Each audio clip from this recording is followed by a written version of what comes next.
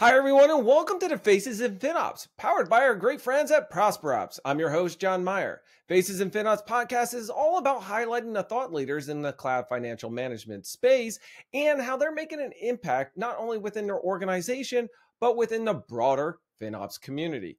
Today's guest is Matt Mazer, a FinOps manager at a Fortune 100 company. Matt is an accomplished IT professional with over 20 plus years of experience and holding an undergrad degree at the University of Miami. Also, an MBA from Franklin University. Please join me in welcoming Matt to the show. Matt, thanks so much for joining me. Thanks for having me. I'm excited to be on the pod. Matt, we've got a bunch of questions here for you and really kind of centered around your FinOps journey and your expertise. But how about you share a little bit of information about yourself? Certainly. So, Matt Mazer, I live in Dublin, Ohio. As you've stated, I have a little over 20 plus years of IT experience. And my most current role is a FinOps manager for the past 3.5 years. Let's talk about your current role as a FinOps manager. Really, what does that entail? That is actually a great question. And I feel my current role actually has many hats. So, those that follow the FinOps Foundation, I absolutely support all of the domains and capabilities, but my current role revolves around much more than just the basics of FinOps. So, first, we are multi-cloud. So we are managing cloud spend for AWS, GCP, and a small little bit of Azure. Then we also get involved in contract negotiations. So enterprise agreement, bringing new tools into the environment.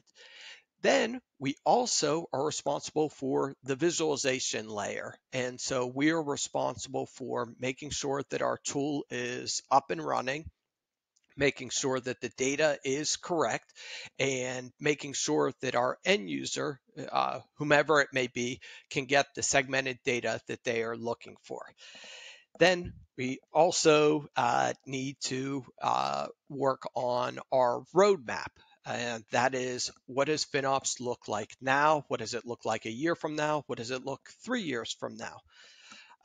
Then there's a whole host of other activities that I actually jotted down just in case.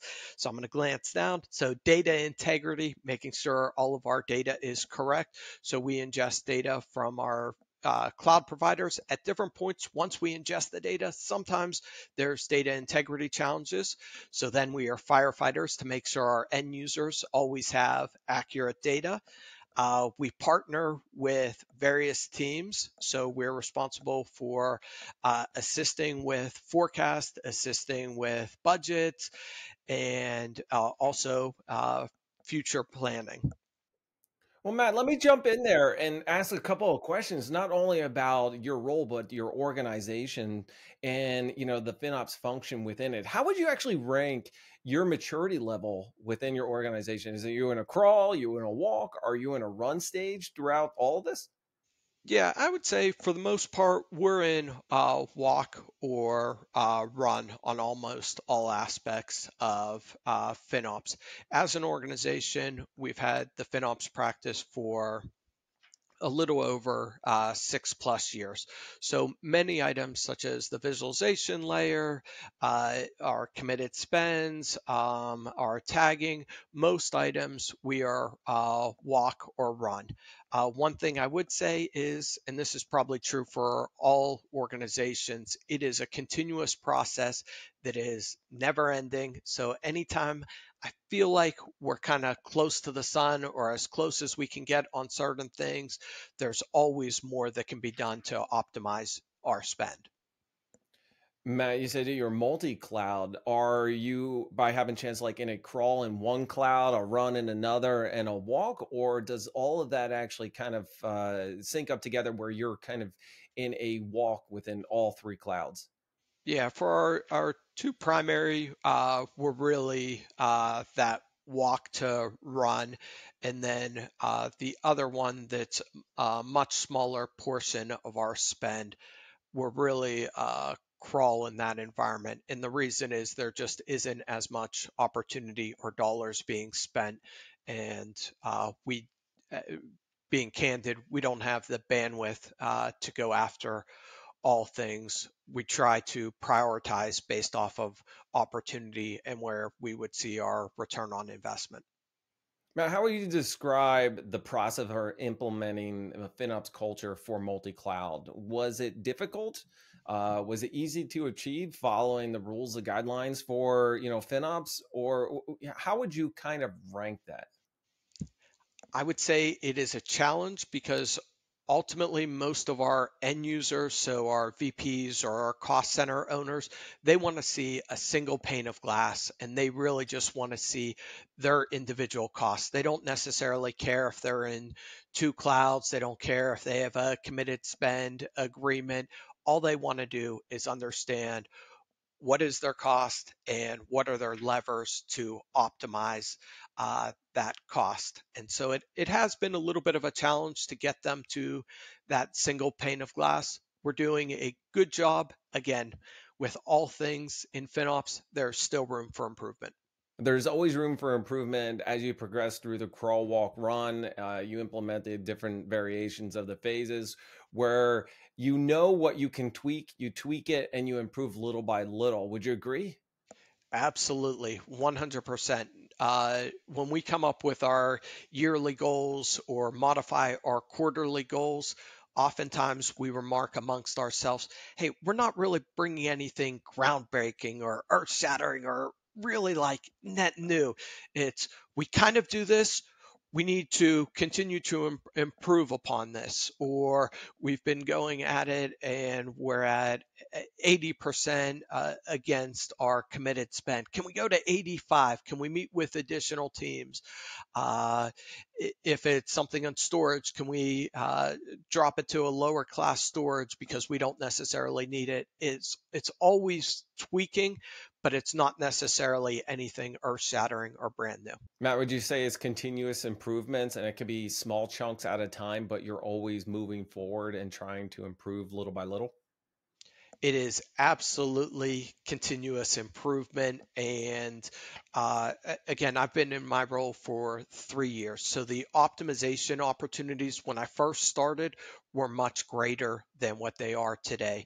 And the reason is we've refined, we've evolved as a company, we've gotten rid of a lot of like zombie resources, we've implemented start stop tags, we've done committed spend. All these things have decreased our cost or optimized our spend.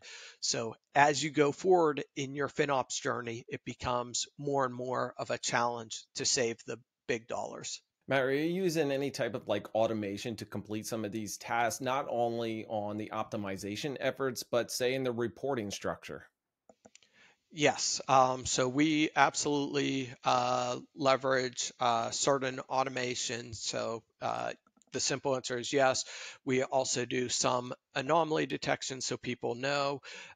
We've also automated reports so an end user can see when they have spikes and they can address those in a timely manner versus waiting let's say till the end of the quarter. So they now get the highlights or the reports on a weekly basis. They can take action. Where we'd like to head as an organization is to take it even a step further where you get the anomaly detection and then it's almost like an opt out where the change will be automatically implemented if you do not opt out. We are not there yet. That is on our roadmap for the future. Right now, it's you get an alert, but then you still have to take action. I like that. You have to opt out before the action's actually taken for optimization. So you have to validate that the action is worthwhile and you have to invest, kind of look into it and dig into it a little bit more. Yes, absolutely. Now, the reporting that you were talking about, is that a daily reporting? Is it a weekly reporting, real time? I mean, I know you kind of went and touched on the anomaly detection, but is a report generated automatically, or is this something that you're looked at like weekly? Yeah, so it actually depends on the subscriber of the data. So some of our cost centers and VPs would like to see their data on a daily basis. I, for one, need to see the data on a daily basis. So I get a daily report. I can see if there's any spikes in our overall cloud spend. I have some end users that want to see it on a weekly basis, some that want to see it on a bi-weekly basis, and some that want to see it on a monthly basis. What we do is we set up standardized reporting, but then the frequency that they receive the data is really up to them. Do you find it challenging that the reporting might be out there like biweekly, monthly, or something like that in order to actually perform this action? Is reporting supposed to be daily, or is it really kind of based off your environment? In the beginning, it was done daily, but as you progress and you matured a lot longer, it's done monthly. Um, no, it really it varies by business segment or cost center, really what their spend is. For the most part, most of our spend is somewhat stable at this point. We do support projects, we do support mergers and acquisitions, and there is testing and that kind of stuff. But our cloud spend is much more stable than it was in the beginning. And so most of our end users do not require the daily reports. I still want to see the daily reports because I want to know if there's any major spikes. I also want to know if I have a data integrity issue before I have 15, 20, 50 people saying, hey, what's wrong with the reports? My spend is out of whack. That probably wasn't the best grammar, but spend is not what it was supposed to be. And so I want to be preemptive so I can send out a mass email just saying, hey, we know we have a data integrity issue. We understand this. We expect to have it resolved within the next 24 hours. Look for the next update. And that way I'm not feeding questions. I'm also building trust amongst my end users so they know what to expect. They know that we're on top of our data sets. I think you just nailed it right there. The data integrity and building the trust amongst the users is that if the data is incorrect, then they're not going to trust the actions that need to be performed in order to optimize or reduce spend or even scale or to grow an environment. That is 100% true. And I will say that early, uh, as a team, we at different points had data integrity issues.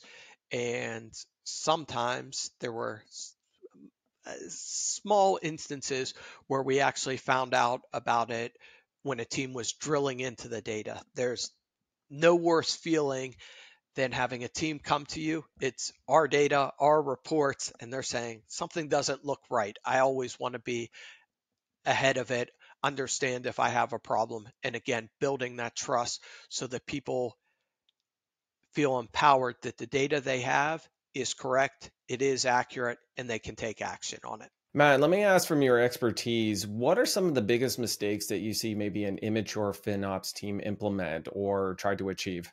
Oh, I would say not spending the time up front to establish tagging governance. So everything as it comes back to anytime you want to segment the cost, it always comes back to tagging. We are, as I said, many years into our journey and we're still doing tagging cleanup. And when you're trying to find an owner, if a tag's incorrect, it's a pain. It requires manual intervention. There's lost stuff where you don't know truly where to assign the cost. Then my guess is your organization will need a dumping ground, a centralized for anything that you don't have an owner goes to that cost center. But my advice to anybody just starting out, invest in tagging governance and really make sure you're tagging everything up front and make sure you have good policies around it.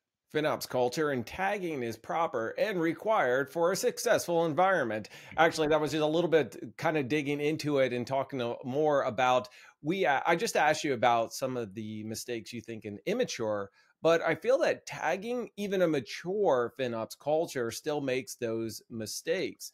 Is that one thing that you see out there, or is there a recommendation where you can see maybe like a mature one that can make or kind of learn from? Yeah, so you mentioned it. So yes, we still have tagging challenges in our company. We have automation, we have a governance team that is checking all of the tags. That being said, there are limitations to our checks and balances, and so bad tags still come through the system. Then my team has to clean them up whenever we're doing the chargeback. So, yes, tagging is imperative. It seems like a never ending battle. I would just say good luck if you could force tagging to be almost like a drop down where only valid cost centers, valid tags are utilized. I think that would be great.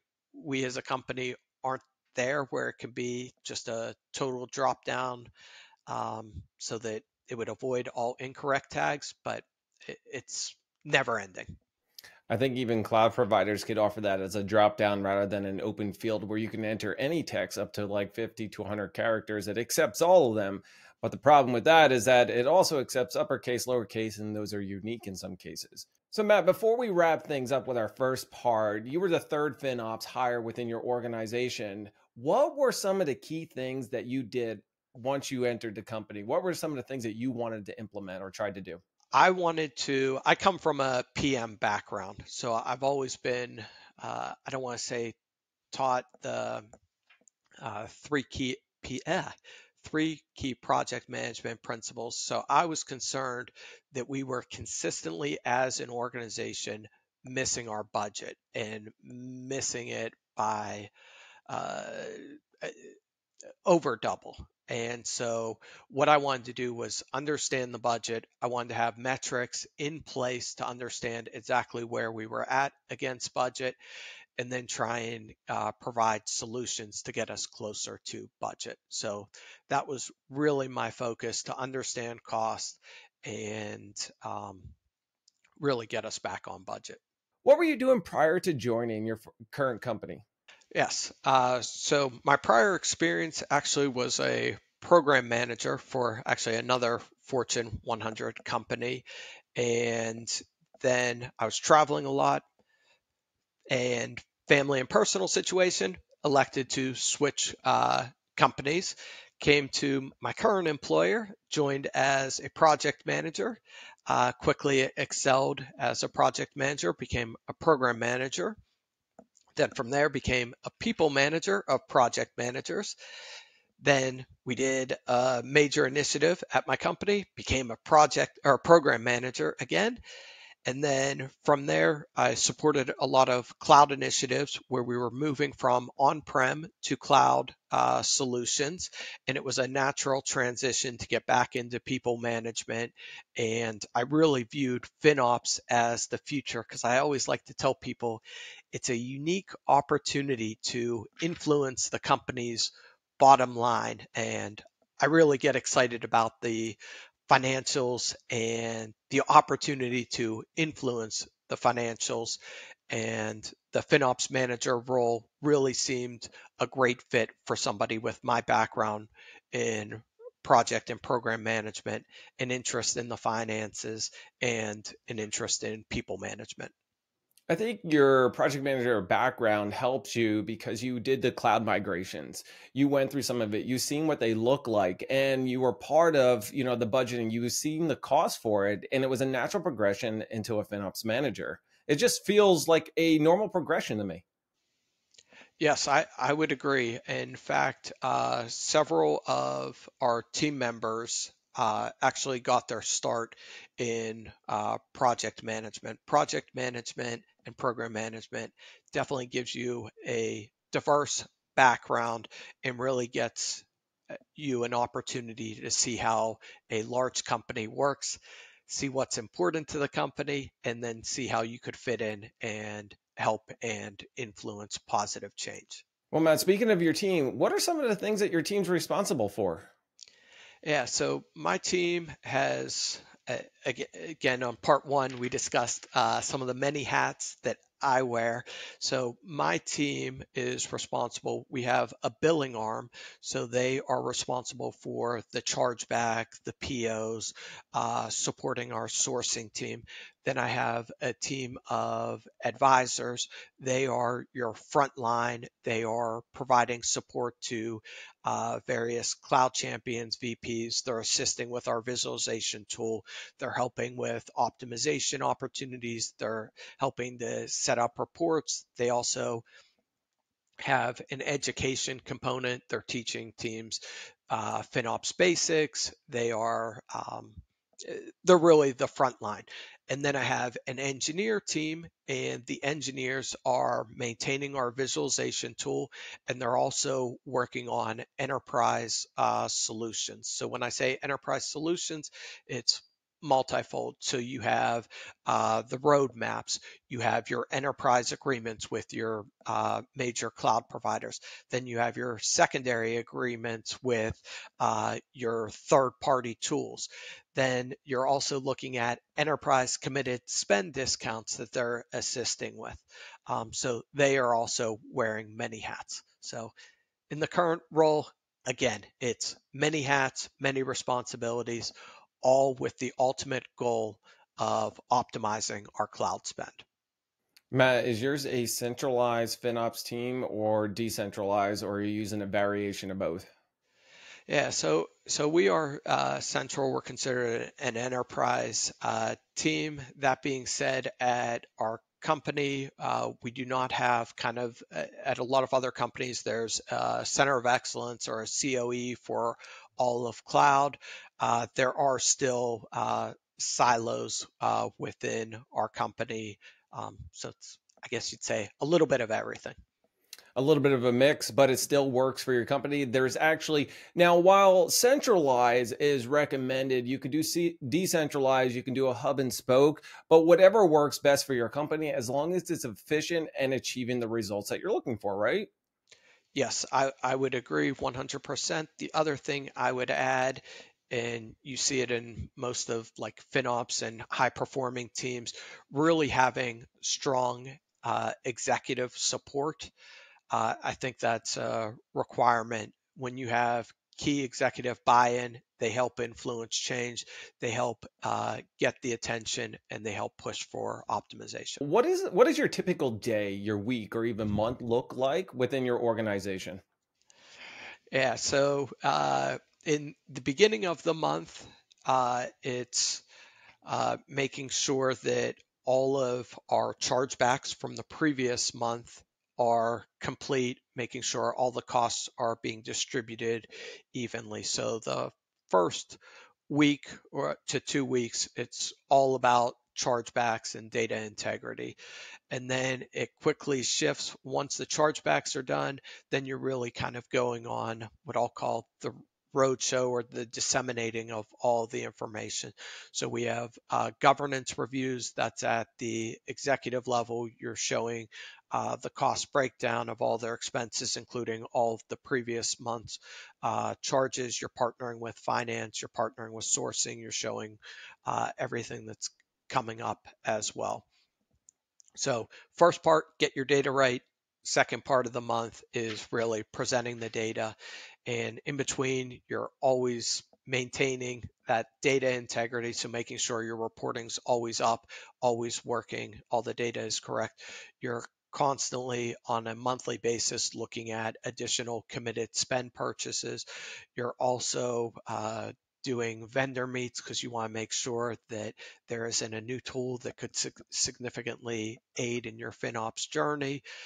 Um, it's nonstop, but it's a fun space to be in because every day is slightly different, and every day gives you the opportunity to learn something new.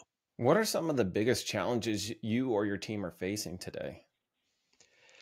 Right now, we have a few. So our data normalization for our visualization tool is one. So we have manual workarounds to get all data from all different providers to look exactly the same, so they can see a single one-page view of where they're at with cloud spend.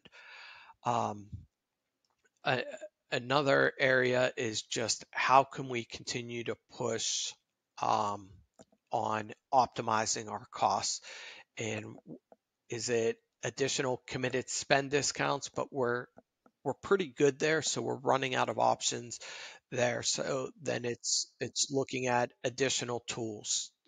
Is there anything else?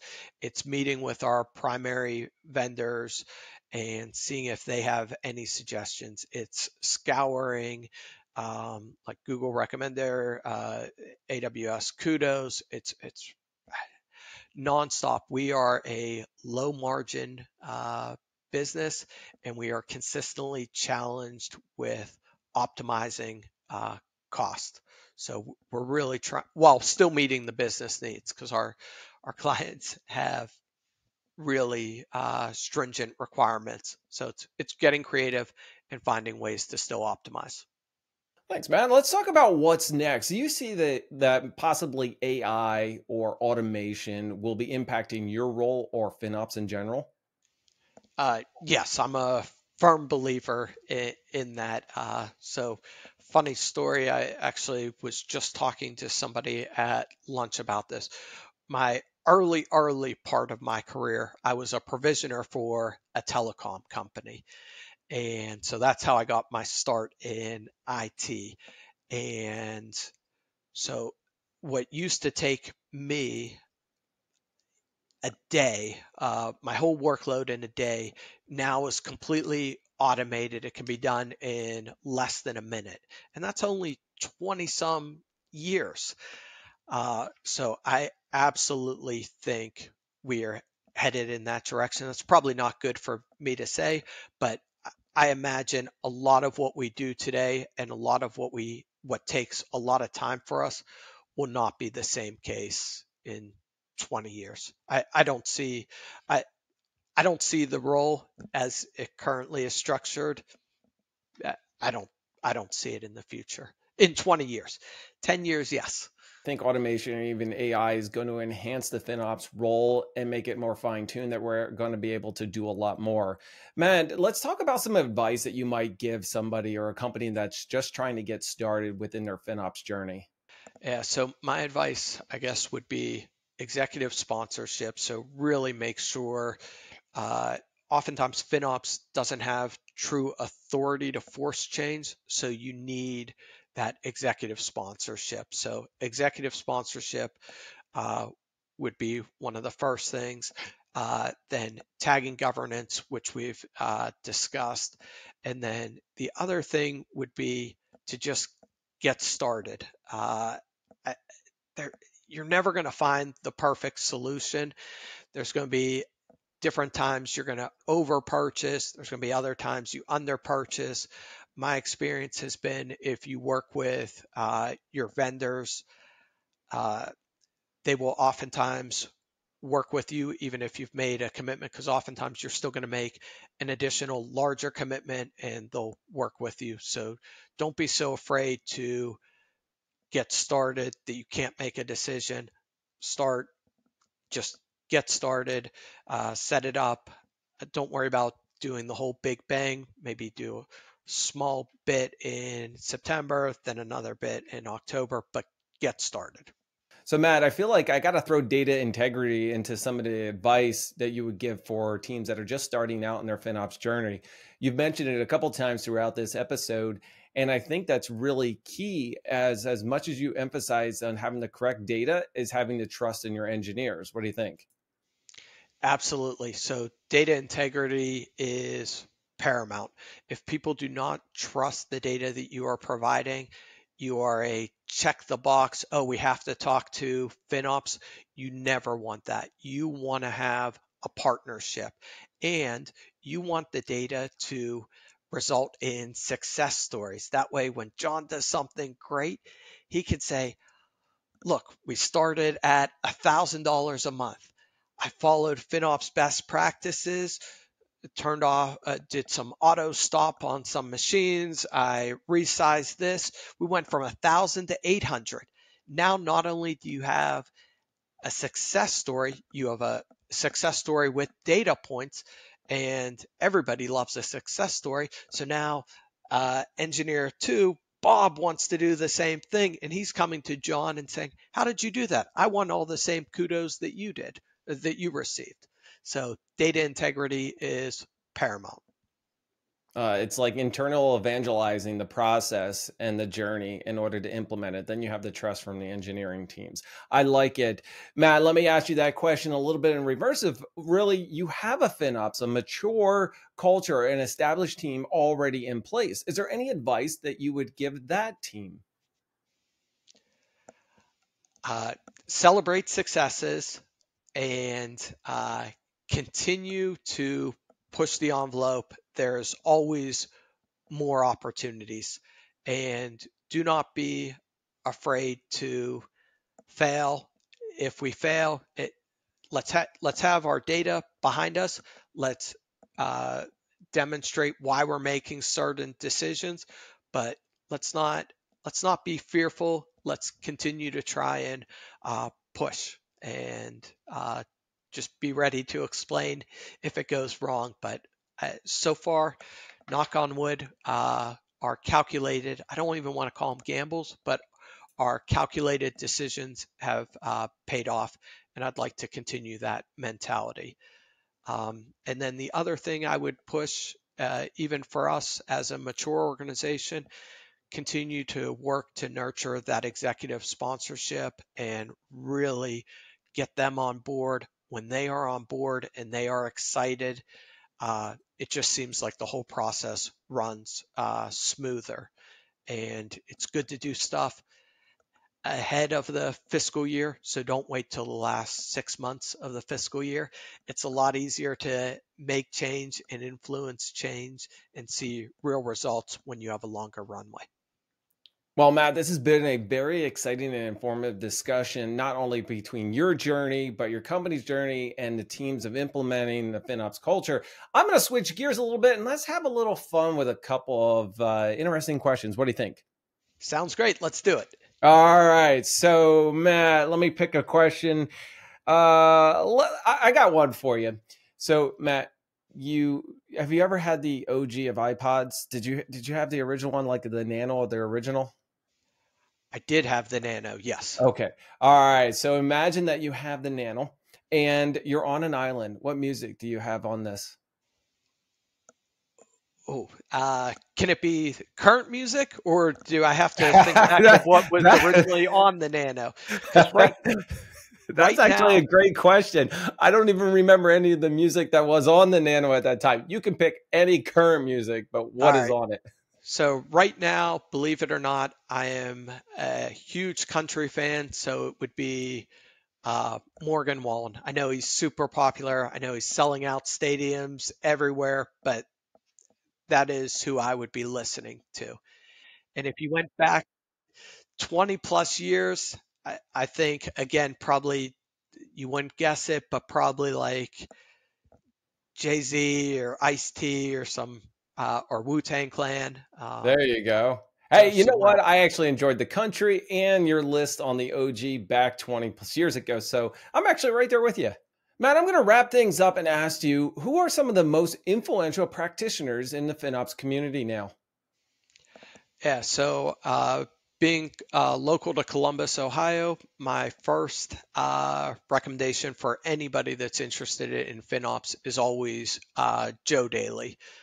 So he's dynamite. He is very responsive, very engaged, and very active in Columbus. And then other people just that I follow more from just on my LinkedIn feed would be JR's, who's in charge of FinOps Foundation, then Ben Demora, and then just somebody that I met at FinOps X. Actually, I met a ton of amazing practitioners and people, but one of the key people that has been, in my opinion, one of the most knowledgeable is Dan Ortman, who's out of Software One.